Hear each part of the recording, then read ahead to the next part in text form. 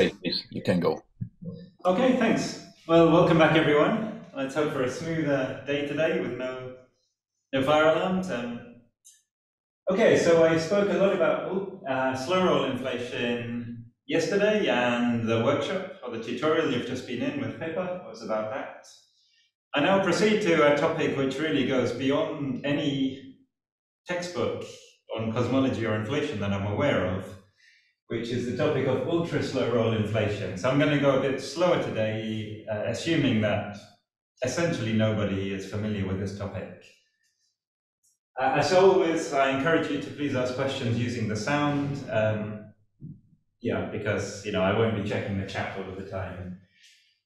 So since this is not a topic in textbooks, I've given two references, one by Kostas Dimopoulos from 2017 called Ultra Slow Roll Inflation Demystified, which is about the background evolution of ultra slow rolls, so the behavior of the inflaton field at the homogeneous and isotropic level.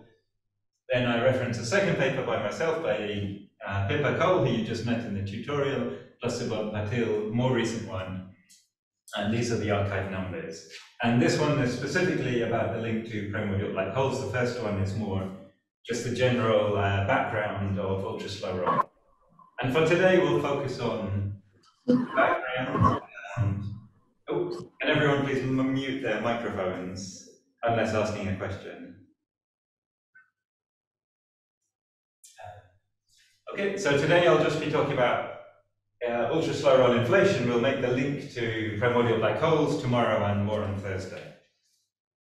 Good, so these equations have survived, the Friedmann fluid and acceleration equation, and I've also written 4 key equations for inflation. So the density, or the energy density, the pressure, the equation of motion. This is really key, phi double dot plus 3h phi dot plus v prime. And remember phi dot, a dot means derivative with respect to cosmic time t, a prime means a derivative with respect to the field phi.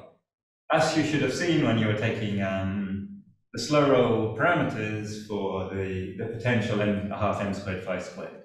Okay, you took the derivative with respect to phi.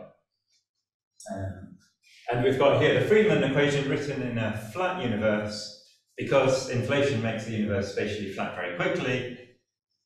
It's simply the energy density rho, which is the potential plus the kinetic energies.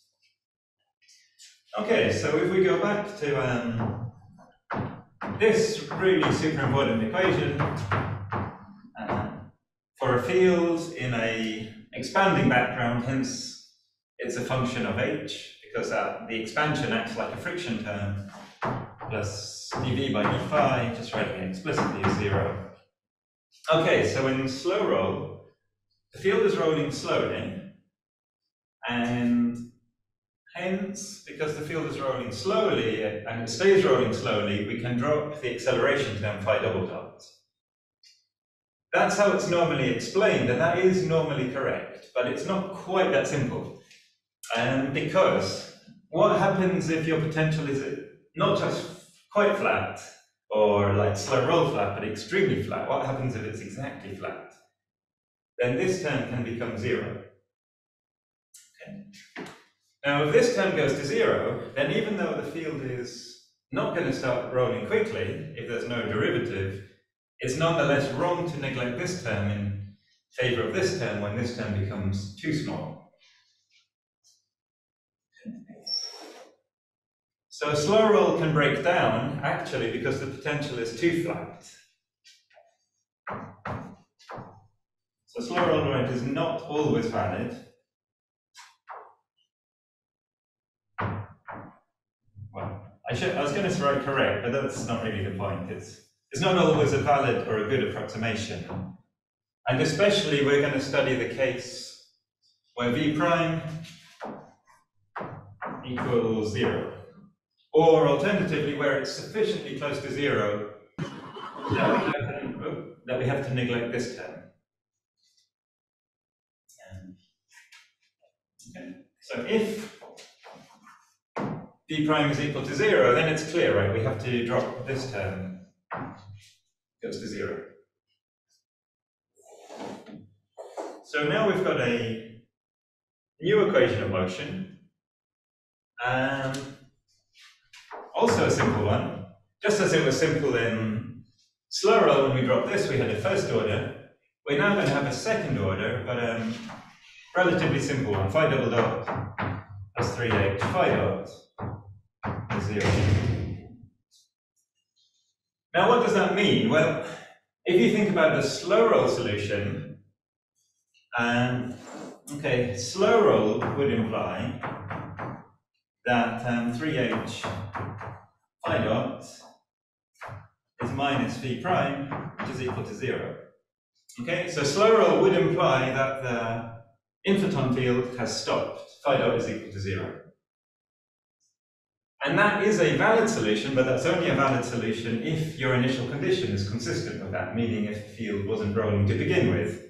And then you have a real problem, because if the field's not rolling at all, that means it's stuck, and there's no derivative of the potential. Your field is stuck.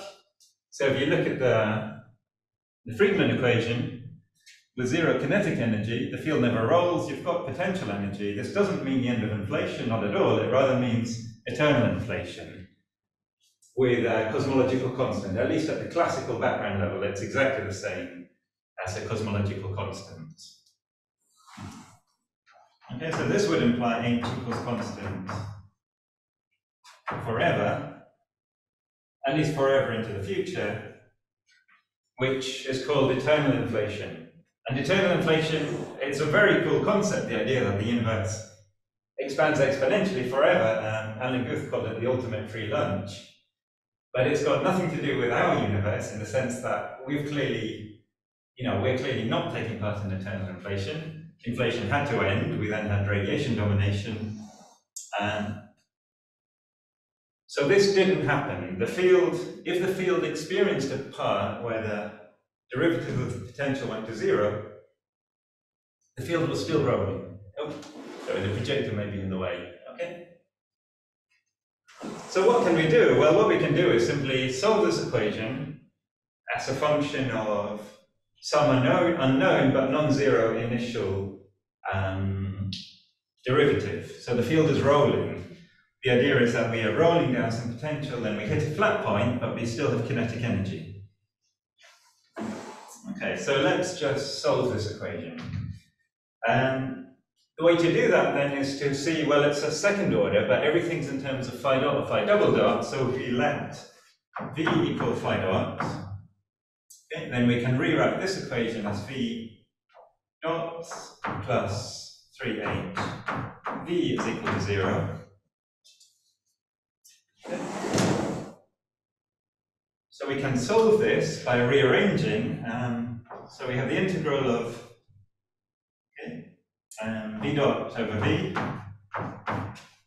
is minus 3. And remember what h is. H is simply a dot over a. So we've got the integral a dot over a. And these are integrals we can solve. Okay, so this gives you log v is proportional to minus 3 log a. Then exponentiate everything. Remember that minus 3 log a is log of a to the minus 3. So what we see is that phi dot, which is equal to v, and it's proportional to a to the minus 3. And in terms of e-folding number, which again is sort of the most natural and convenient way to parameterize the duration of inflation, it's not exactly time, but it's equivalent to a time coordinate. And this is e to the minus 3n. Okay. So why is ultra slow roll inflation given that name? Well, it's because phi dot is decreasing very, very rapidly, exponentially with a number of e-folds, hence the name. So right, if given this, it's trivial to see that the kinetic energy, which is proportional to phi dot squared, okay, is proportional to a to the minus 6. So the kinetic energy very, very quickly goes to 0.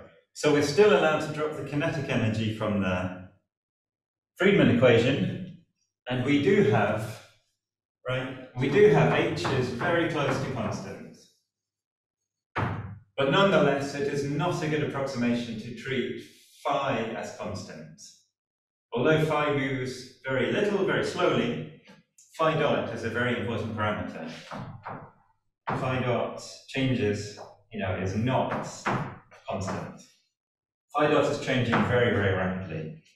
And that's very important. So the potential energy dominates completely, well, almost completely, but phi dot is going to be a key parameter.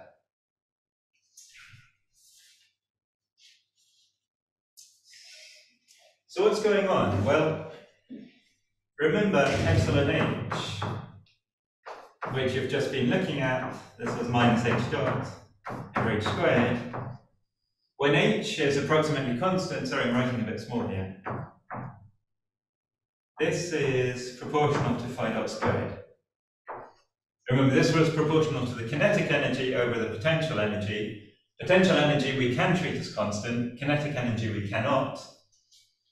So this thing is proportional a to the minus 6. So this thing, which has to be smaller than 1 in order for inflation to happen at all, is very, very quickly, within a couple of e-foldings, driven exponentially close to 0. So ultra slow roll, just like slow roll, still implies that the epsilon slow roll parameter is very small. But unlike, okay, so this is true for ultra slow roll, but the big difference from slow roll, SR inflation, is epsilon h varies rapidly.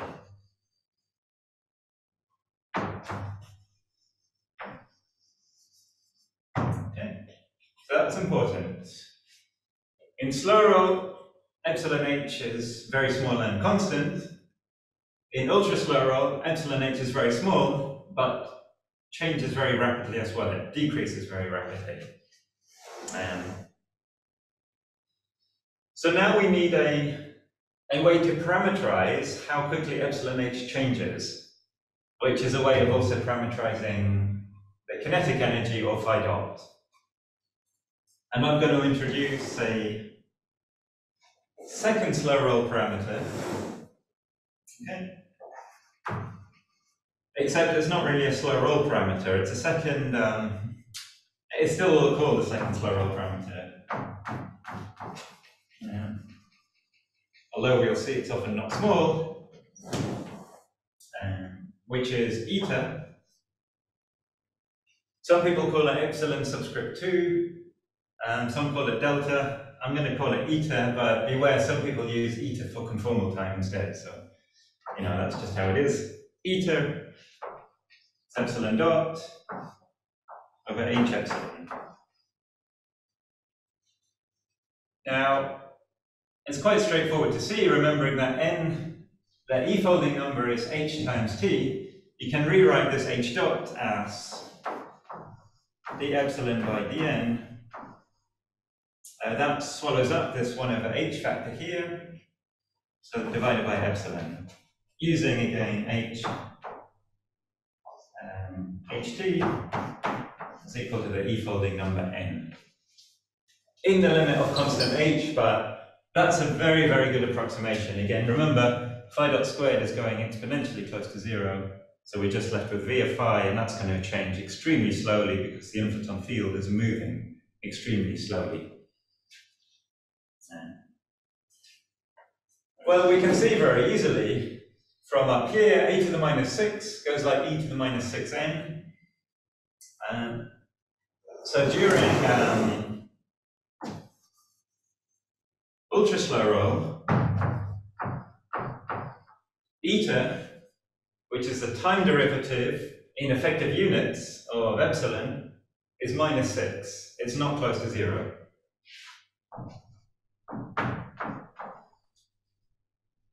But remember, epsilon h is still much, much less than 1. Whilst during slow roll, Eta, which is the time derivative again of epsilon, in fact is very close to 0. It can be of order epsilon or even smaller, but eta is much, much less than 1, and epsilon h, which is approximately epsilon v, is also much, much less than 1. Okay. So this is the key thing. Eta, meaning that variation of epsilon can be very fast in inflation, but not in slow roll inflation, only in what's called ultra slow roll inflation. So I'll draw one quick plot and then see if there are any questions, which is just to give an idea of how we might imagine the field evolution now, down the potential. So the idea is we might have slow roll inflation where the potential is moving. Then you may have something like an inflection point or a small shoulder. It can't be very wide. We'll soon understand why. And then you continue. Okay. So it's this. It's sort of between here where you've got ultra slow roll. For the rest, you've got slow roll over here and slow roll over here. When you have ultra slow roll, the derivative of the potential will be too small to see by eye. It's really incredibly close to flat. And so here, phi dot is decreasing very rapidly. Here, phi dot, it's still small, but it's approximately constant. Then it decreases exponentially. And then in order to get back to slow roll, it has to speed up again. And then it reaches the slow roll attractor again. Remember, the slow roll attractor is where you can drop phi double dot. Okay, so are there any questions before I continue? Can I ask a question? For sure. So this ultra slow roll will only be needed to be taken into account for a certain kind of potentials? Correct. Okay. And also, you mentioned before this eternal inflation.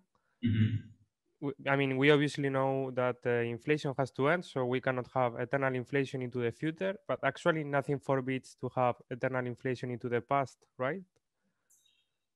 I actually think that is a problem, but not for any reason, anything to do with what I've said. I think it's somehow inconsistent, as far as we understand, at least within GR, to have an eternal universe to the past. Within the standard sort of energy conservation equations of the GR.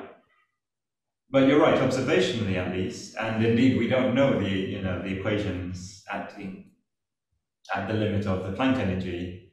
There's nothing observationally to stop us having exited from eternal inflation, meaning that inflation could still be going on in unobservably far away parts of the universe, and we've simply left it. So that's possible, yes. Okay, thank you. Yes, another question. Why do we want the potential to have an inflection point? Why do we want the ultrasolar roll? Well, in order to generate primordial black holes is the answer for this course.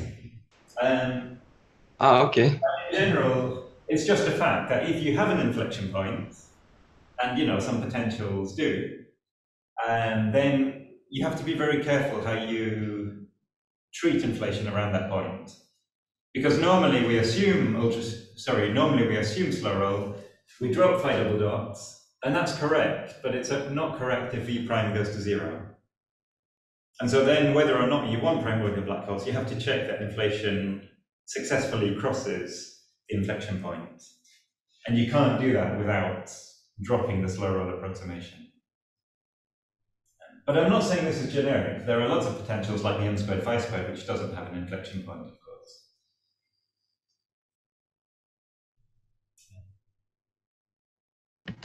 Okay, thanks. Okay. Good. So, yeah, these are good questions. So indeed, yeah, if there's an inflection point, then we go into ultra slow roll for some duration, but then we have to worry about what happens to the fluctuations. So So if you remember the perturbations now,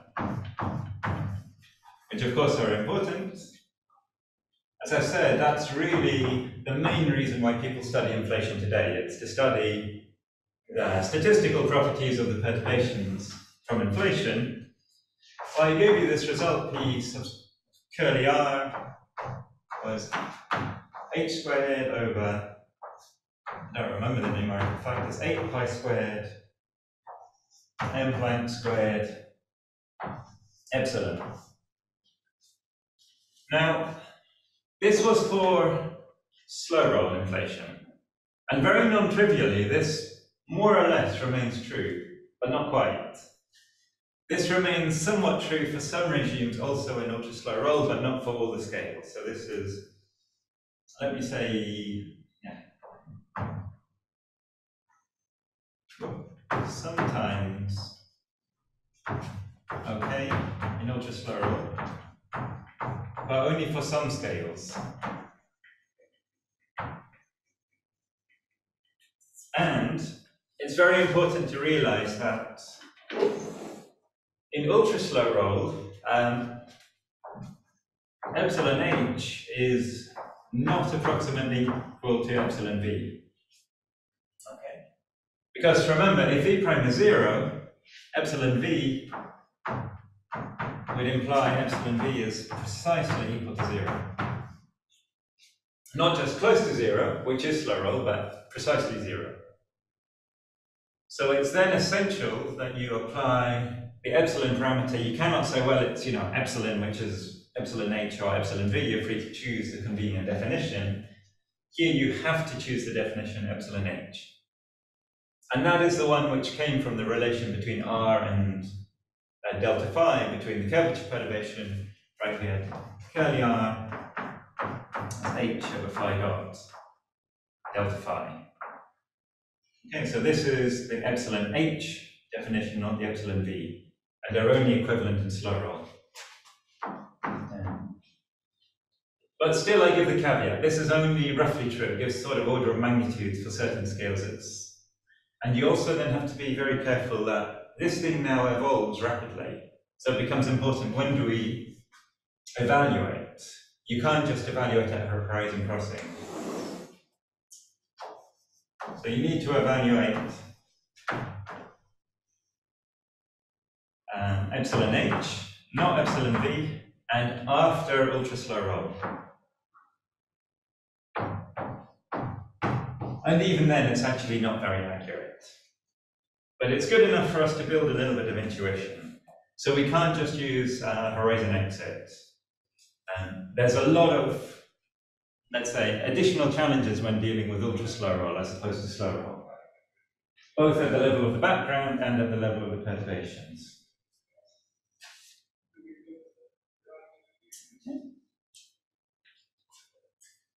So if you recall that, as I showed, and I want you to be able to see the formula, so epsilon h is proportional to e to the minus 6n during ultra slow roll. Well then, right, the power spectrum of R will grow because h squared is constant, or very, very close to constant, like e to the 6n.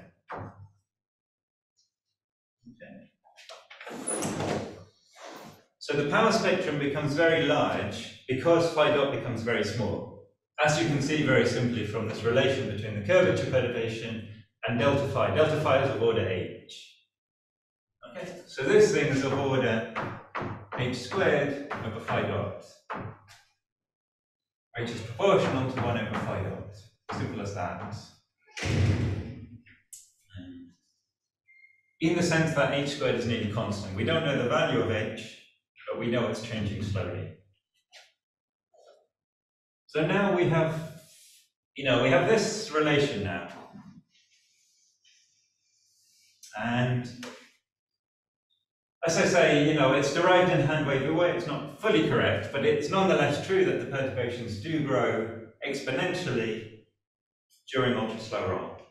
And here we may have a problem, which is, well, two problems. One is that when when R becomes order 1, then perturbation theory is breaking down. Everything I've done assumed the cosmological perturbations are small. That may stop being true. And in fact, it might not take very long during ultra-slow roll for the perturbations to become large. So this is breakdown of perturbation theory, but this also implies, of course, that the power spectrum is order 1, and this leads to, again, eternal inflation.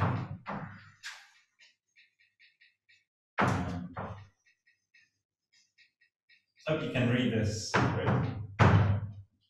So when the power spectrum amplitude becomes order unity, to the level you can still trust your calculations at all, and you're moving into the regime of eternal inflation. And I'll show in a hand wavy sense why that is true.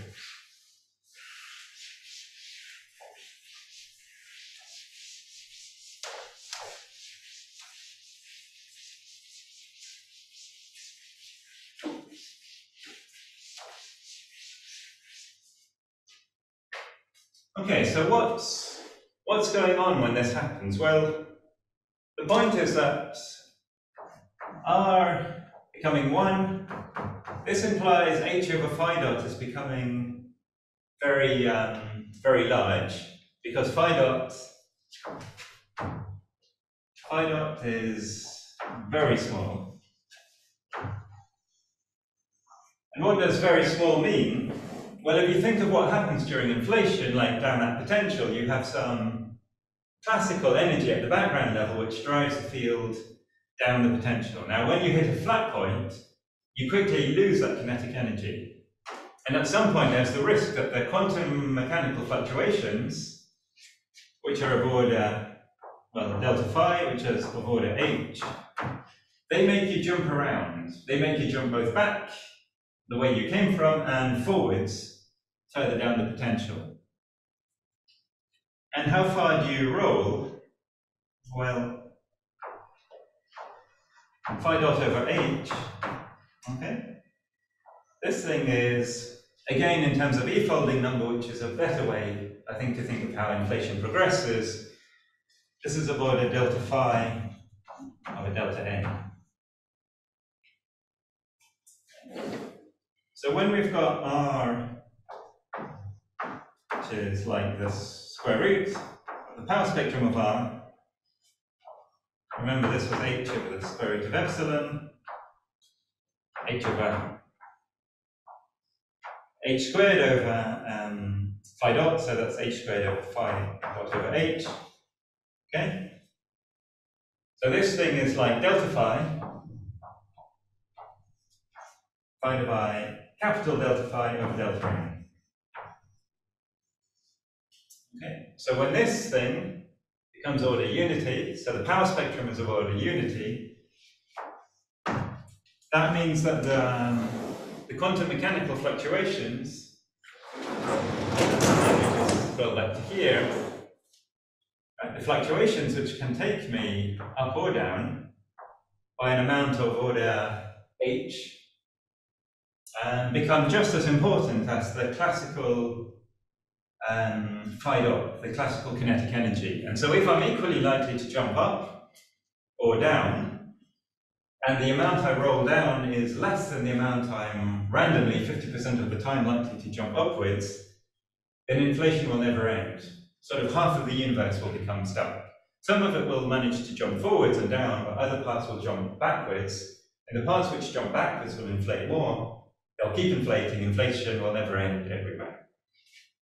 So there's a very hand-wavy, but in fact, basically correct explanation for why the power spectrum becoming order 1 means, by definition of the curvature perturbation, it means that the quantum fluctuations of order h are big enough to be as big as the kinetic energy rolling you down, and hence, yeah, if you're equally likely to have your background value of the field be closer to the start of inflation as it is further away, then inflation is not going to end. So that is the problem of eternal inflation. Well, that is one problem of eternal inflation. And whilst it's true, as was asked in one of the questions, that we could have come out of eternal inflation, we certainly don't want the observable scales to get stuck in eternal inflation. That's not allowed. So there might have been some inflection point in the far past, which we got out of, but it can't be affecting modes inside today's horizon scale. That's totally ruled out. So let me write down some really key messages about ultra-slow roll.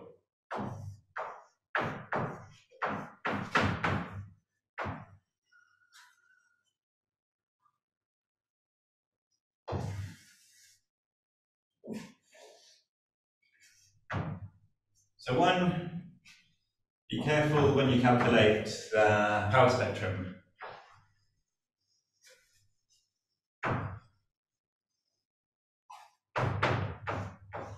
Okay. You cannot use slow roll approximations at all, and even using the formula given is only roughly true. So two, an inflection point can destroy inflation in the sense, well, it doesn't destroy inflation, but it destroys a successful model of inflation because you don't want to get stuck.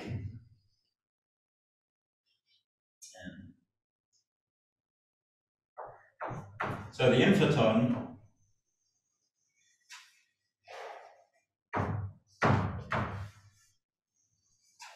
needs enough kinetic energy to get past the inflection point. If it has too little, if the slow roll initial condition before you move into ultra slow roll was too small, you will get stuck, you get trapped, you go into eternal inflation. So you need to pass the inflection point.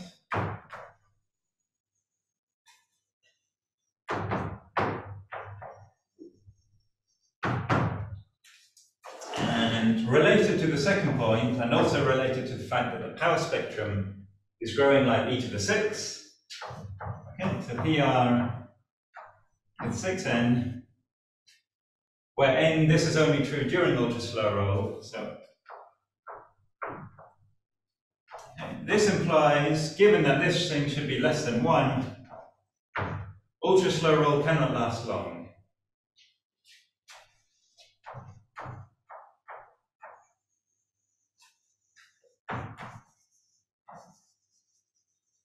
And I'll define more carefully, well, not define, I'll derive more carefully how large ultra slow roll, well, how long ultra slow roll inflation can last in terms of the E-folding number. It turns out we're interested in values between 2 and 3, but it cannot be much more, otherwise the power spectrum will become order unity, you'll go into eternal inflation, everything breaks down, linear perturbation theory breaks down, and it's a disaster for the universe we live in.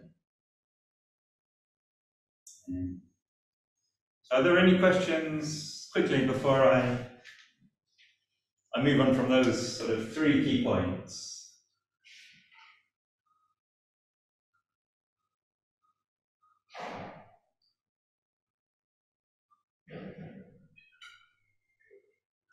Yeah, sorry. Okay. Maybe you told already.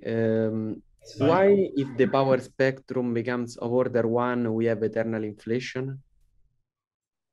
Right. So, yeah, it's this definition of the curvature perturbation, which, the amplitude is given by the square root of the power spectrum because the power spectrum is r squared.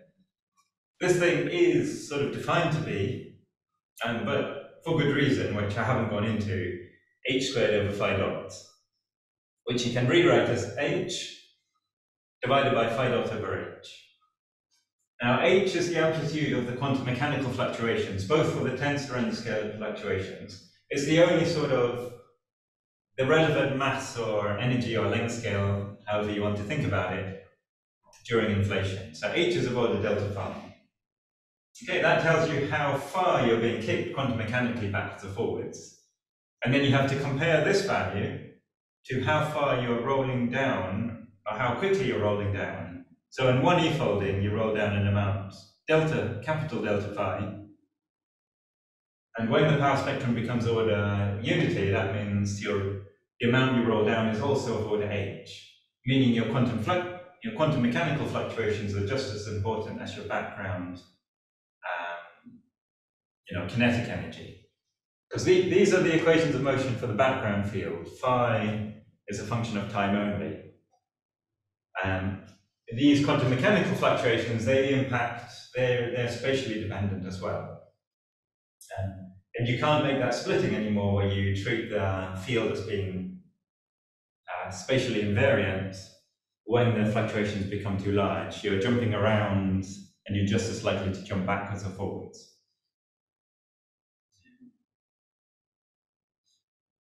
Okay, I hope that. Okay. I hope that makes. Well, I mean, it's a difficult thing, I'm sort of skipping over the details, but that is basically the correct idea. Okay. So.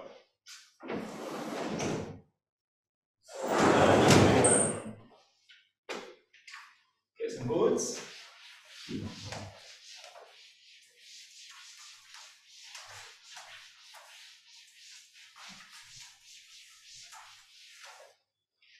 So I'll just say that, how inflation normally leads to nearly scale invariant perturbations. And often people say, well, that's clear, sort of h approximately constant implies that the perturbations PR and constant and PT approximately constant. We're in something like close to de Sitter expansion with a constant Hubble parameter. Now in slow roll that happens to be true, but in ultra slow roll this is not in general true.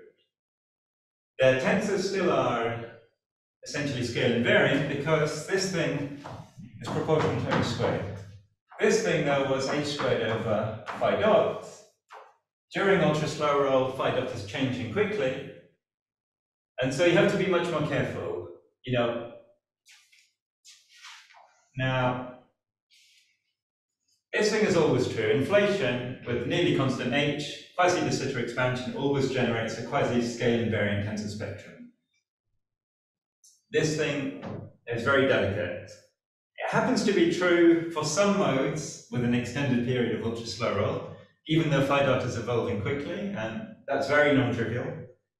But in general, the scale dependence of the scalar perturbations also requires slow roll. And then we saw, you've just been looking at this formula, n is minus 1. It's a very important formula, epsilon v plus 2 e to v. Okay, so when you've got slow roll, these two terms are very small. When you've got ultra slow roll, A, they're not well defined, and B, they're this sort of term, but it's a different e to slow roll parameter, can be large. So you have to be careful. You have to be careful also when you evaluate again the power spectrum. It's scale dependent, it's also now time dependent. So PR is a function of K, of the scale, but also of T, which is more complicated. In slow roll, this became independent of time, and I'll show you why soon. It becomes independent of time after horizon exit. So for modes once K is less than AH, it's no longer true for ultra slow roll. So I'm just warning you again that the rules of ultra slow roll inflation are significantly more complicated. And of course I can't explain everything, but I can give you sort of a flavor of the calculation. By giving just a flavor, what I'm going to do is explain the behavior of the long wavelength limit of the fluctuations, so the so-called super horizon or super Hubble fluctuations. Okay, so I'm going to discuss the long wavelength.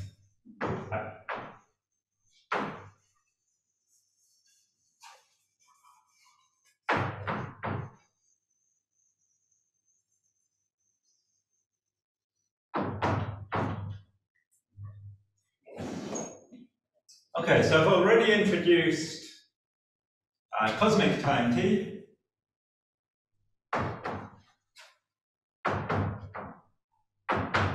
We've got e-folding, e-folds n, which is h times t.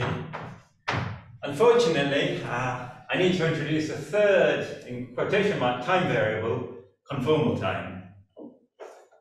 Now, some people call conformal time eta, but because I'm using eta for my second slow roll parameter, the deviation of epsilon with respect to time, I'm going to call it tau. So I'm going to call conformal time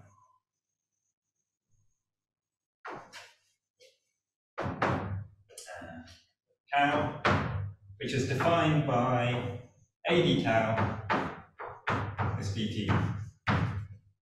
Okay. So conformal time has this factor of the scale factor at the front.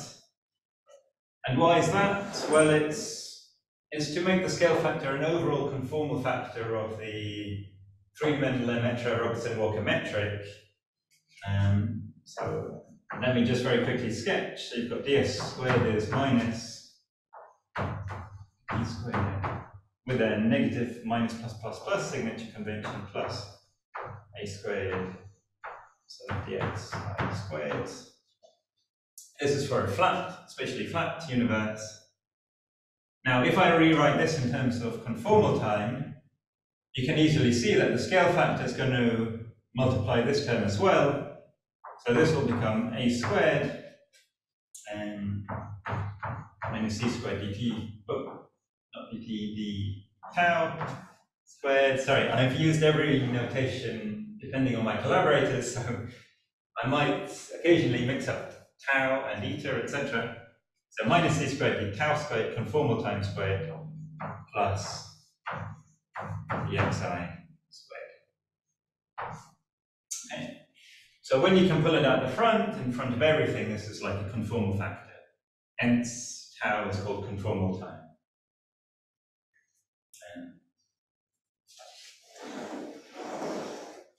And I've introduced that not because I want to say anything deep and meaningful about conformal time. I don't have anything important to say about it. It's simply that the equations of motion, so-called mode equation for the curvature perturbation, is most conveniently written in terms of conformal time. Okay. So I'm going to be explicit. I've already used dot, I've already used prime for derivative with respect to n, so I'm now going to be explicit and just write out in full the derivatives, what they are. Okay, so the mode equation, so-called,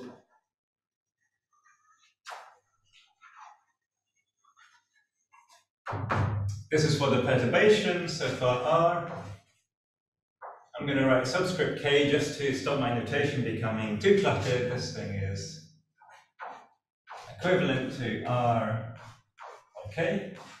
Okay, and that's because different modes exit and re-enter the horizon at different times. So some will be exiting the horizon, meaning some will have k is equal to ah during slow roll inflation, others will have k equals ah during ultra slow roll inflation. The behavior of those different scales will be very different, depending on how much they're sensitive to the ultra slow roll period, when the inflaton field is hitting this inflection point. So I'm certainly not going to try and justify the mode equation. I'm simply going to give it. So it's a second order again. In cosmology, basically everything's a second order differential equation. drk d tau squared plus 2. Let me define this in a moment. dz by d tau is d in drk by d tau.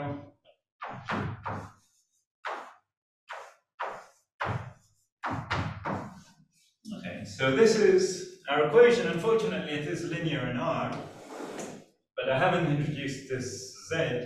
It's a new variable, y z squared. is 2 scale factor squared and Planck squared times epsilon h. So again, I'm not pretending to have derived this, I'm simply telling you this is the mode equation, this is the equation of motion for the curvature perturbation during inflation, and this is valid for any form of inflation. It's valid for slow roll, it's valid for ultra slow roll, it's valid for anything in between as well. You simply have to know the evolution of the scale factor and epsilon h, plug that into here, and then if you numerically solve it, you can always find a solution. Analytically, though, that's not easy, by the way. And analytically, it's not easy either. In fact, in general, it's impossible to solve this analytically, except in certain regimes. And I'm going to start with one, which is the long wavelength equation. So I'm going to start in the limit. Remember, long wavelengths, k is inversely related to length. So the super horizon, the very long wavelength limit, k much, much greater than ah. We can take this as being k goes to 0. So we've got a much simpler equation, only valid on large scales, large compared to the Hubble, co-moving Hubble scale during inflation. Again, k is the inverse of the co-moving length scale. So we can play exactly the same trick as we did before. Now we can let v equals d dr by d tau. Sorry? Yep. Wouldn't it be k much smaller than a times Hubble? Yes. Thank you. Absolutely, yes. Welcome. Exactly the wrong way around. Thank you. Thanks very much. Good. Yeah, because I'm going to drop this term from the equation. And then we can solve it in a similar way to how we solved for phi dot during ultra-slow roll inflation. Okay. So yeah, we do this trick. So once again, we've now got, from here, we've got that the integral, e prime over v is minus 2 integral, sorry, I am going to be sloppy here. The prime now is dv d tau. Otherwise, it'll just take me too long to show the algebra, but be careful. This prime is not the same as this prime. And only here I'm going to use prime for d by d tau with conformal time tau. So of course we can solve this very easily. Again, the log v is minus 2 times log z. So v is proportional to, say, to the minus 2.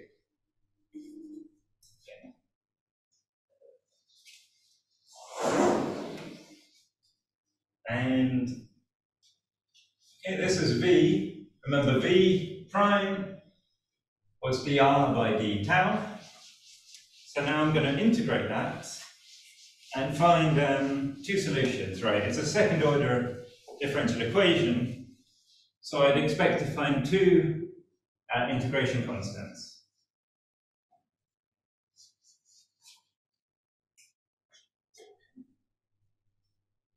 Second order equation of motion again. Here was the full equation. We're halfway to the solution, and I'm going to integrate this and plug in the definition of z. I'm not going to do this very systematically step by step, but all the steps I skip are hopefully quite reasonably straightforward, things you can check by yourself. So what we find then is r k in the limit k goes to 0. Well, one solution, of course, is just r is a constant, because in the equation of motion I had no linear term anymore without any time derivative. So this can be a constant, and But there's another term, dk, which is the integral of here 1 over z squared. When you apply what the definition is, this is the integral up to some time of a squared epsilon. And now, because I don't want to, I only introduce conformal time as a mathematical convenience, I want to go back to my cosmic time. Just going to rewrite this as c subscript k plus second d subscript k integral. Well, remember d tau and dt are related by a factor of a, so the integral t prime over a cubed epsilon h. And this hopefully for many of you will be familiar. The idea that the curvature perturbation, that the perturbations freeze out after horizon crossing. So when the k goes to 0 limit, it goes to a constant. The constant is, of course, a function of when you cross the horizon. It's a function of what the Hubble parameter was, what the slow roll parameters were. But nonetheless, it's time independent on large scales. So this is the usual constant mode.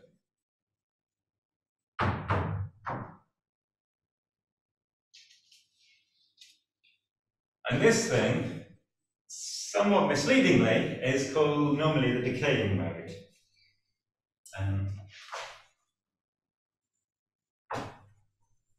But let me put that in quotation marks, and maybe you can guess why.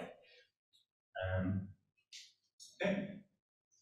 Can you guess why am I putting this in quotation marks? What's wrong with calling this a decay mode? Does anyone want to hazard a guess? The clue is, of course, that we are talking about ultra-slow roll inflation today, which is not what people normally are thinking about. That in ultra-slow roll is not decayed. Exactly right. And why is that? Because epsilon epsilon is decaying, but since it's the inverse, is growing. Exactly right. Yeah, thank you. Very good. Yeah, that's exactly right. Yeah. Hang on. So this one is always constant, and it always exists. Normally, so during again during slow roll, let me be explicit. We have epsilon h, it's approximately epsilon v, it's approximately constant. So then the d of k term decreases like 1 over a cubed. So it decays incredibly quickly, and that shows you why the perturbations freeze out after horizon or Hubble crossing during inflation, because then you've got a constant plus a very, very rapidly exponentially decaying mode. Okay. So this implies you've got dk times a to the minus 3, which very rapidly goes to 0. But during ultra slow roll, right, epsilon h is decreasing like a to the minus 6. So this whole thing, instead of decreasing like a to the minus 3, instead it's going to be growing like a to the 3. Let me just say something a bit more general. One can show that more generally for constant eta, and it's not difficult to do this, it comes almost directly from the definition of the eta slow roll parameter. I've got epsilon is proportional to a to the eta.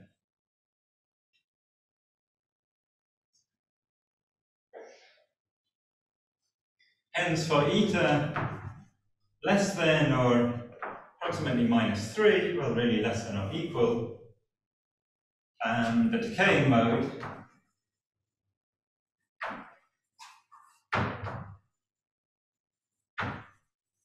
will grow. Hence, the decaying mode, in this special case, it's no longer decaying.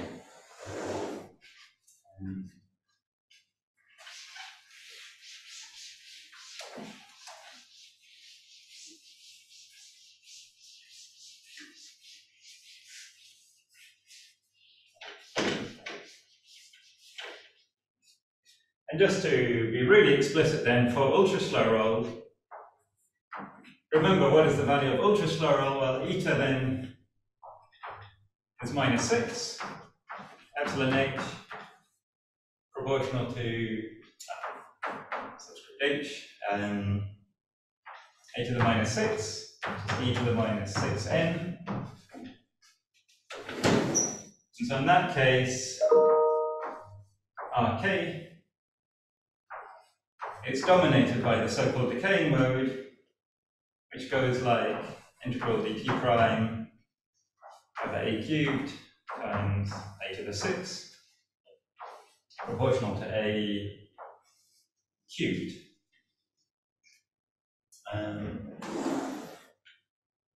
Maybe actually, maybe a little bit more explicit. Okay, let me use the fact that a is proportional to e to the ht during inflation. So this thing is proportional to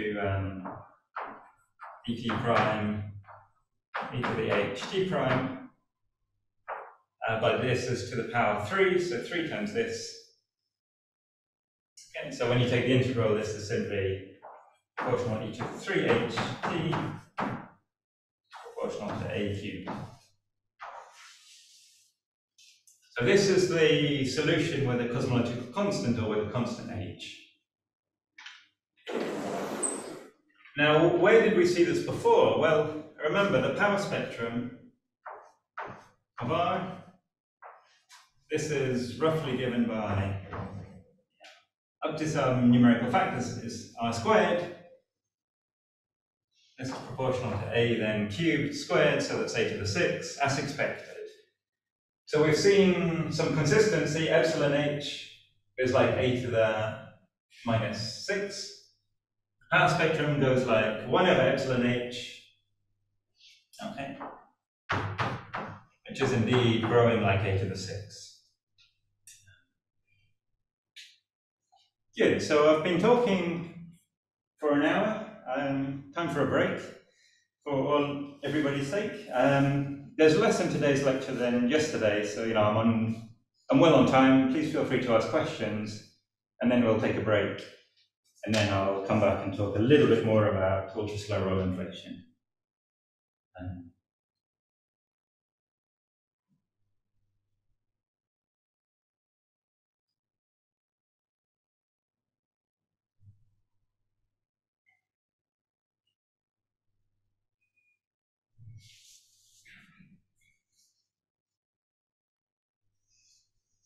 Are there any questions? Everybody wants a break, perhaps, which is fine. So maybe shall we come back in 10 minutes? Today I'm on time, so yeah.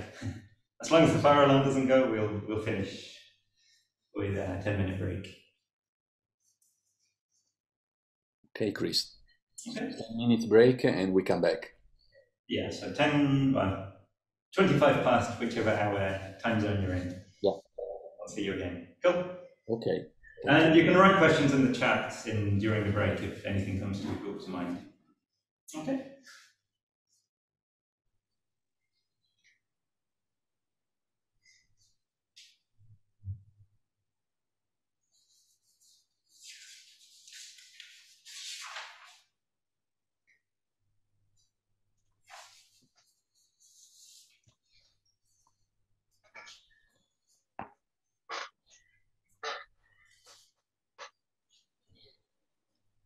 Yeah, Chris, I think you can start.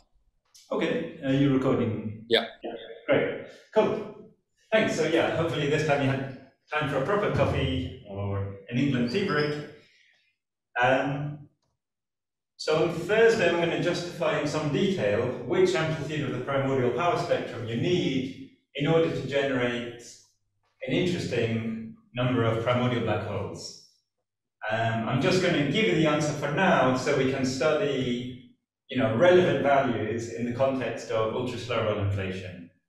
And it turns out that to get something as gravitationally bound during radiation domination, you need the power spectrum somewhere between 10⁻³ and 10⁻².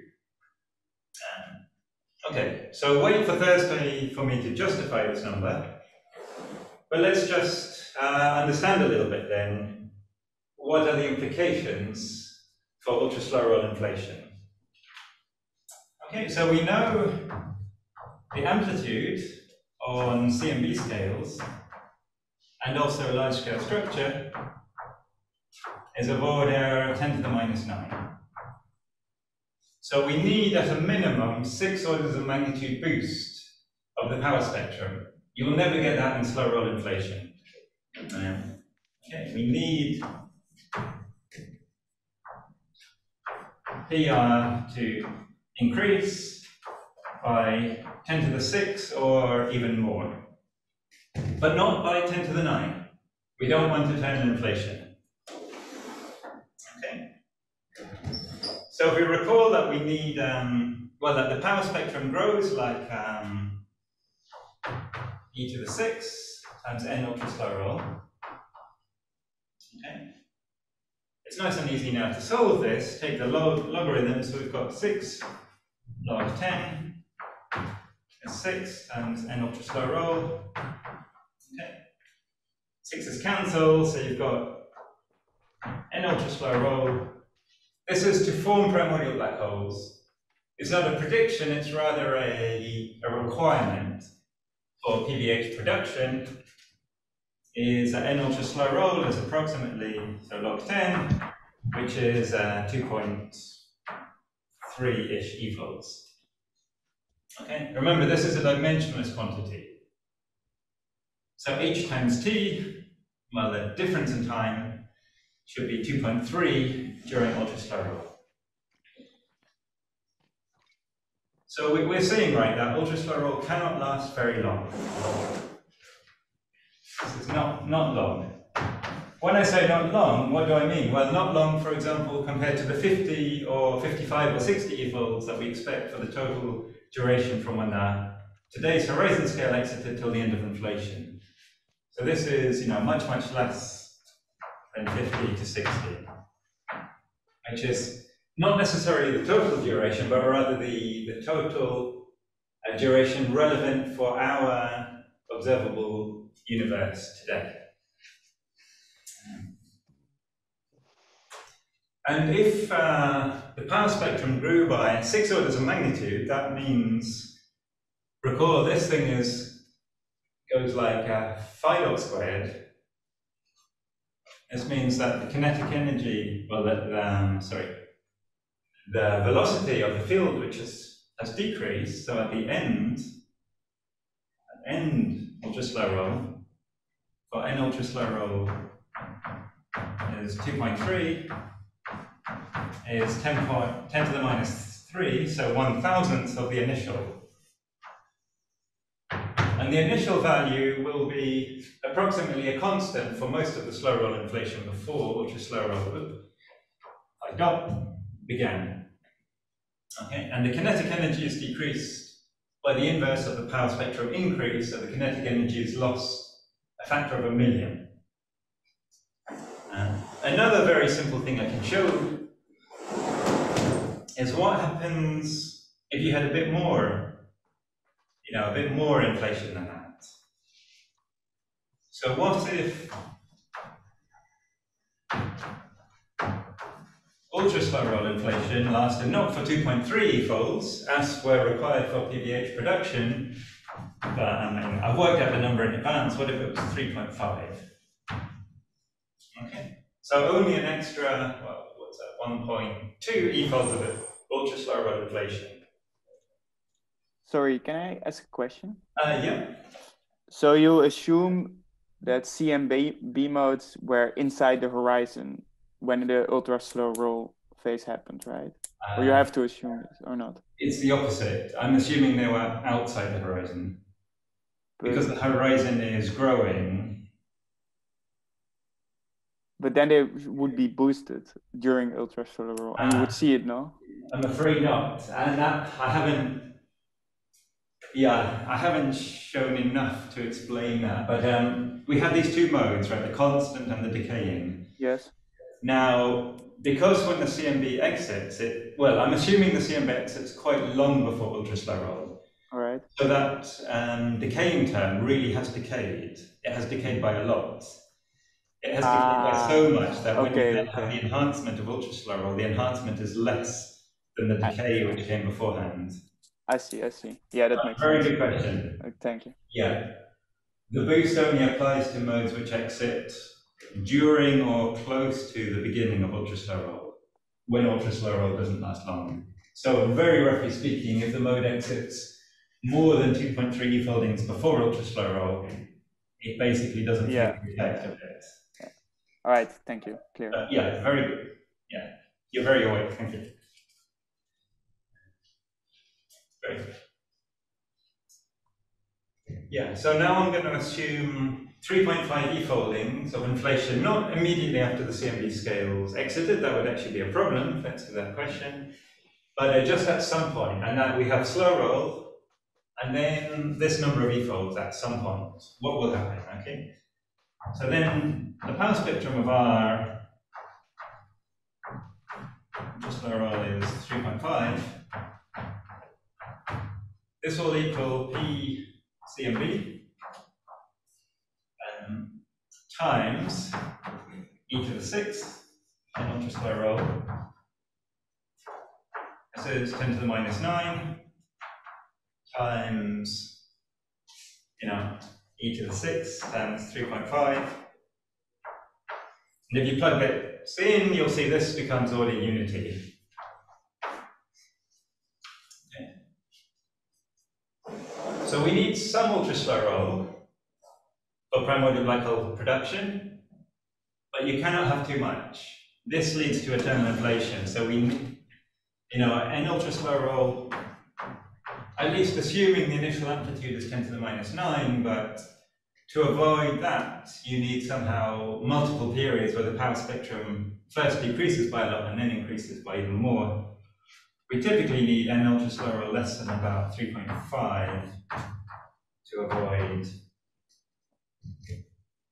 eternal inflation.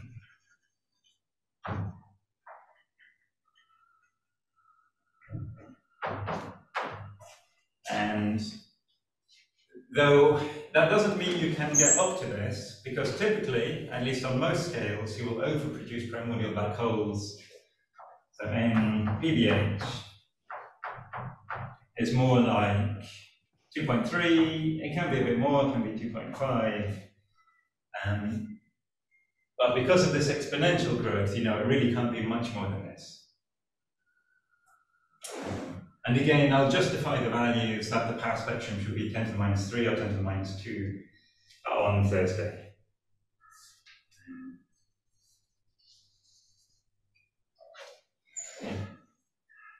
So are there any questions about that? Now, that is a form of fine-tuning, I'll admit.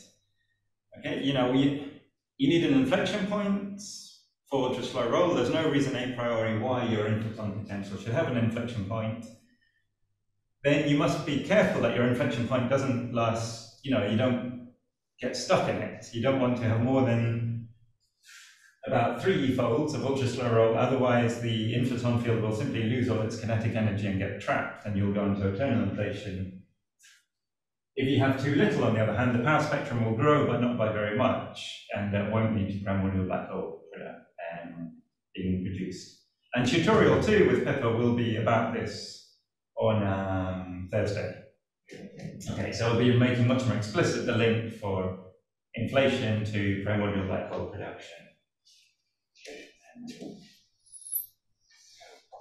How can you do this more, really properly and also really rigorously answer the question Fabio asked about, the behavior of the different modes? Well, normally you would need numerics, and that's far from trivial. So numerics, you would, step 1 would be to solve the background. So by background, I mean phi of t, a of t, epsilon h of t. Okay. So you'd be solving the this equation of motion plus this one, and some initial condition. And then you plug in your background solution into the mode equation, and you also have to do a matching to the Bunch-Davies or to the vacuum state of the simple harmonic oscillator valid on very small scales.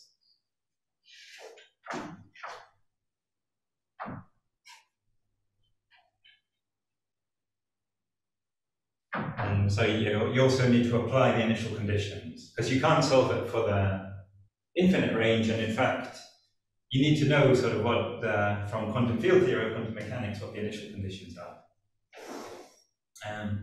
All of that's difficult, although there are publicly available codes, and one person I'll just advertise here, David Seary, has written one of these publicly available codes called CPP transports, which is a C++, as the name suggests, code, to simultaneously do both of these, solve the background and the perturbations.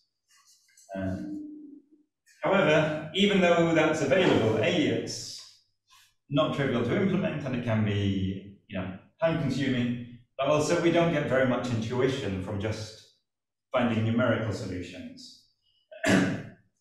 So you can get some analytic intuition. I'm only going to very, very briefly sketch solution. For some cases, for example, you can do matching calculations. So you can solve the equations for constant values of eta.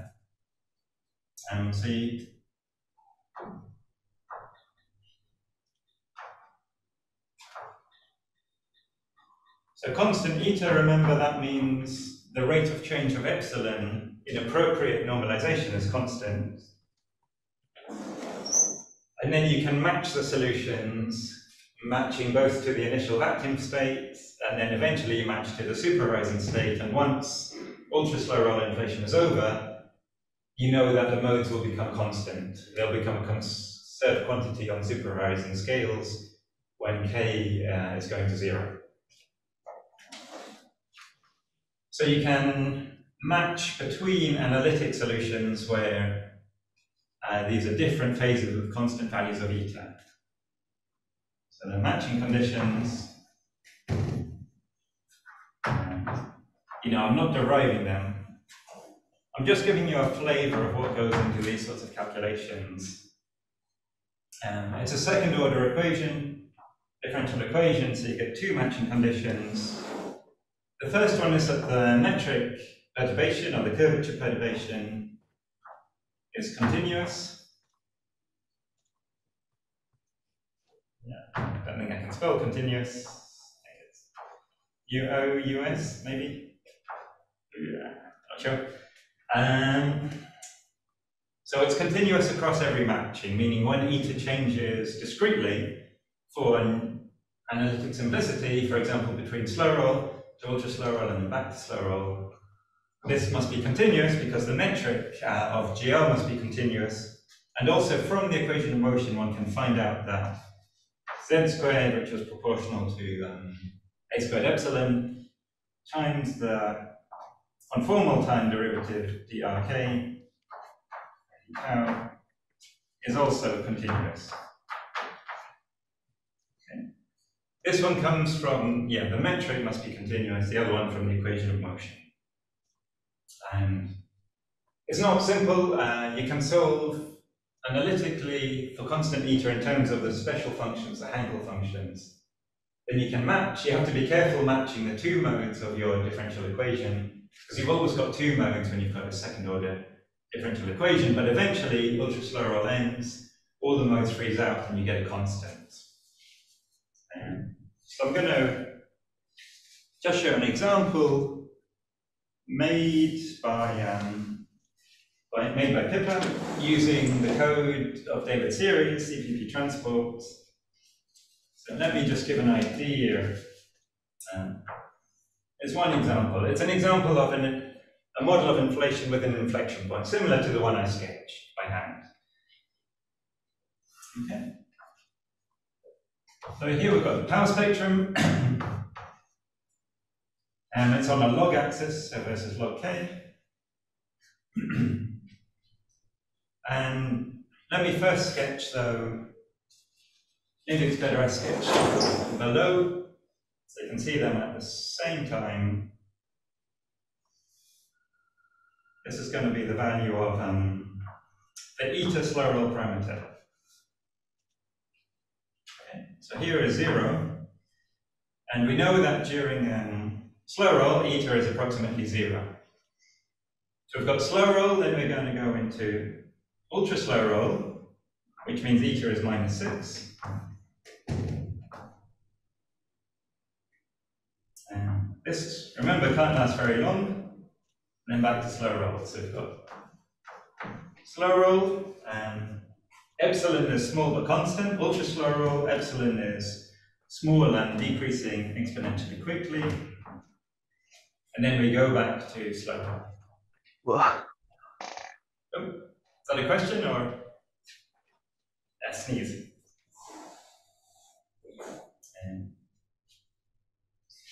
Okay, now, don't have different colored chalks. Okay, but this is now going to be the discrete case. So the simplest possible two-step matching. What happens is that initially this is 10 to the -9. And here we've got about 10 to the -3-ish. This is just loose. So initially during slow roll, the modes they immediately freeze out. H is constant, very nearly constant, so this is nearly constant. To match the CMB observations, it should very slightly decrease with scale. NS -1 is not 0, but it's close to 0. Okay, so nearly constant. Then, for reasons I can't go into, there's a dip, then there's a very rapid growth. Then there are some oscillations which are just purely an artifact of the matching calculation, and then it freezes out. So you've got a little bit of a peak, and then it freezes out again. Okay. That's what a matching calculation gives you. There's some weird sort of cancellation, which happens actually a bit before the transition to ultra slow roll, which is caused by the fact that that the modes which exit within about 2 e-folds of ultra slow roll, 2.3 e-folds if ultra slow roll lasts for 2.3 e-folds, will have both, first of all, the decay mode will decay, but then it will start growing again. And that can lead to a cancellation. Okay. And then, realistically, of course, inflation, the inflaton potential presumably should be smooth, have a continuous first derivative. So one finds something, something like this, it really does hit the -6, and then it sort of comes back up, can overshoot, can become positive. Here, when eta is positive, okay, eta greater than 0, this implies epsilon will increase, and typically epsilon will increase to become unity, and that defines the end of inflation. And then, if I try to draw behind, basically everything will look the same, except there'll be no oscillation, so it will just sort of smoothly do that. Okay. So for your numerical calculation, you have to be very careful because you have to track the exponential decay of the decaying mode, but not let it become a rounding error and just be chopped by the numerics, because some of those modes will then become important again due to the exponential growth during ultra slow roll. Fortunately, ultra slow roll can't last too long, so there's a limit on how much precision you need to not lose track of it, and then to see the exponential growth, and then it freezes out when slow roll begins. Okay. So are there any questions about that?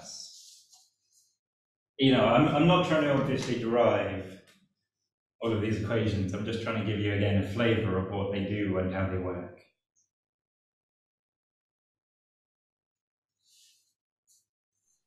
Can I ask? Sorry. No, you first. Okay. Since ultra slow roll only lasts a short amount of time, I would have expected this enhancement in the primordial power to to happen all in a narrow range of scale. So when we come back to a slow roll, I don't understand why we don't recover the 10 to the minus 9. This is what I'm asking. Very good question. So, can't push this up too far, but what happens then is, let me show you on the side.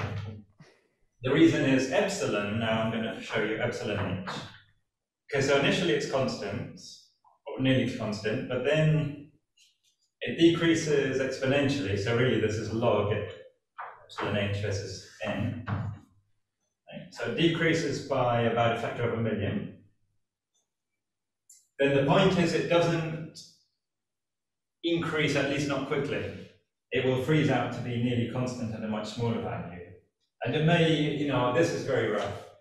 It may actually come down like that, but later, quite a bit later, or it may do. There are many things it might do. But typically it will then stay very small because we're back in slow roll and only slowly grow. So this can all happen. Here to here is the duration of ultra slow roll. This thing can be 30, 40 e-folds as it grows again.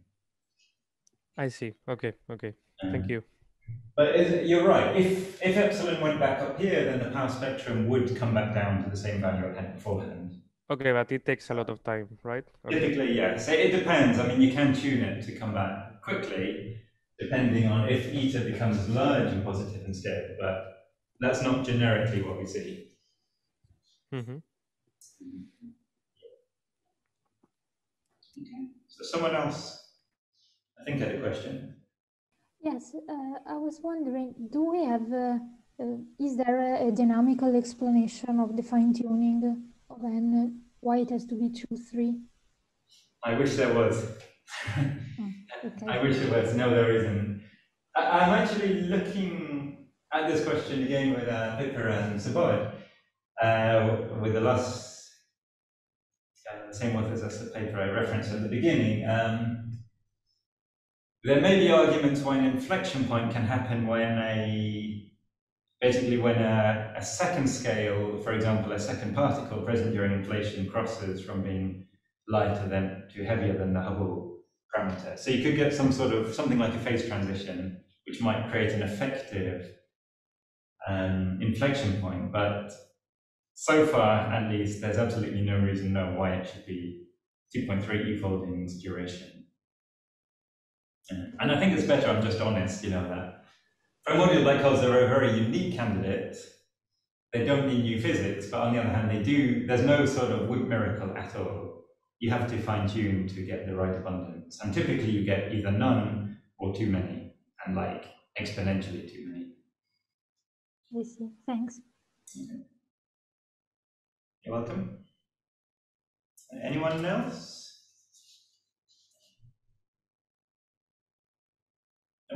If not, I'll show one last thing, because I have time, and on Thursday I know I'll be very busy. I'll have a lot to show.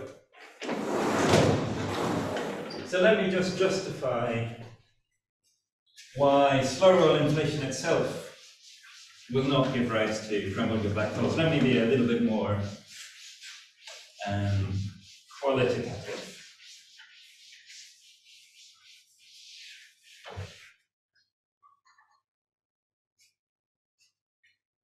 Okay, so let's think about slow roll plus primordial black holes.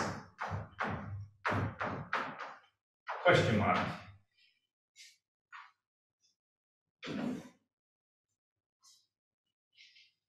And so we need to be consistent that the power spectrum on sort of inverse megaparsec scales or larger should be 10 to the minus 9. Just order of magnitude. I'm not trying to, it's really 2 times 10 to the minus 9, but who cares? And now we want the power spectrum to grow on some relevant scale.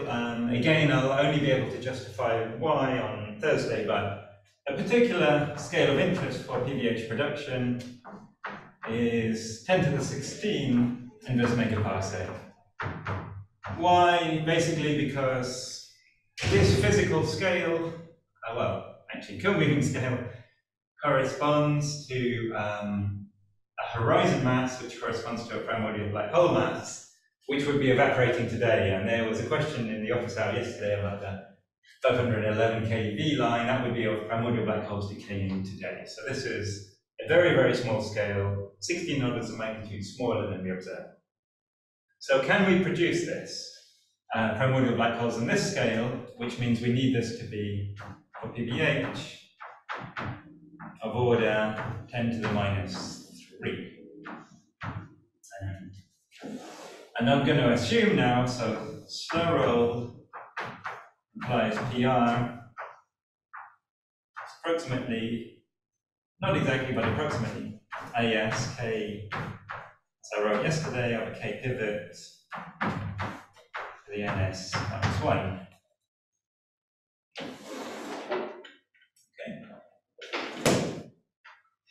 So what I can do now is take the ratio of these two power spectra, take the ratio of the scales. As I said, K-pivot, it's sort of like a dummy index or a dummy variable. You choose it to be in the center of the observations, but really it doesn't matter. The three parameters are the amplitude and the spectral index ns minus 1. And when ns is equal to 1, of course, you've got exact scale invariance, because then K does not matter anymore. So which value of the spectral index would we need? So we've got PR inverse megaparsec, 10 to the 16, inverse megaparsec. Again, large values of K correspond to small physical scales. This thing is, so this is 1 over 10 to the 16, and that's minus 1, which must be 10 to the minus 6 to form primordial black holes. Okay, because we need this enhancement by 6 orders of magnitude. So you can take the logarithm of both sides, it's not difficult to do, or simply balance the powers. So you need ns minus 1, would be 6 over 16, this is 0.4. Okay, which is not, this is not much, much less than 1. So this is the problem. In slow roll inflation, the slow roll parameter should be much less than 1, not order 1. Then the spectral index will be much less than 1. So in order to form primordial black holes, we need a rather large value of the spectral index, at least for some range of scales. This was being, assuming it would grow for as long as possible from the smaller scale where we really observe the amplitude of the perturbations very well, to be 10 to the minus 9. And it needs to grow quite quickly, too quickly to be consistent with slow roll. So I'll finish just with one plot, just to hopefully make clear. And then, we need to finish on time.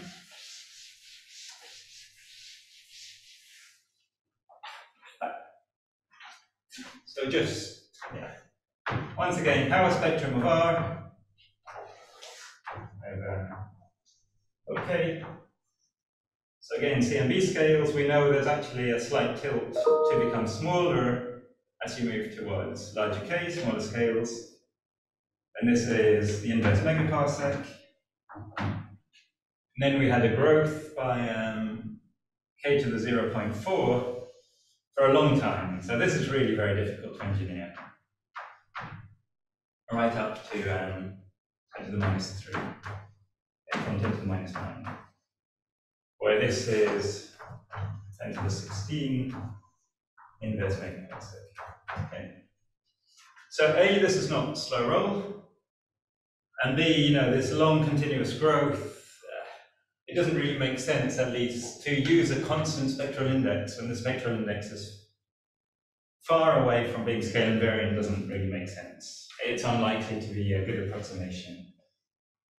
And so it seems more likely, if single field inflation did generate primordial black holes, it would rather be something like this, which then had that dip, then a peak, grows much more quickly, and then does something different, not a continuous, steady, slow growth. And I'll finish with that at one time. So are there any questions before tomorrow? I think tomorrow I'll use slides to show some pictures, introduce primordial black holes more generally, and then we'll get back to the blackboard on Thursday.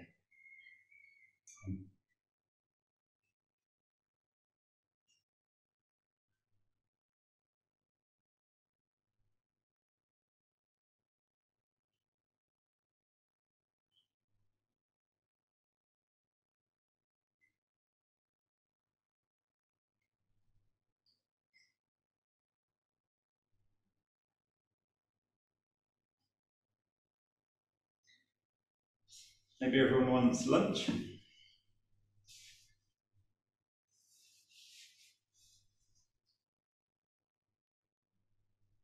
So maybe Chris, I have a question for you. Oh, okay.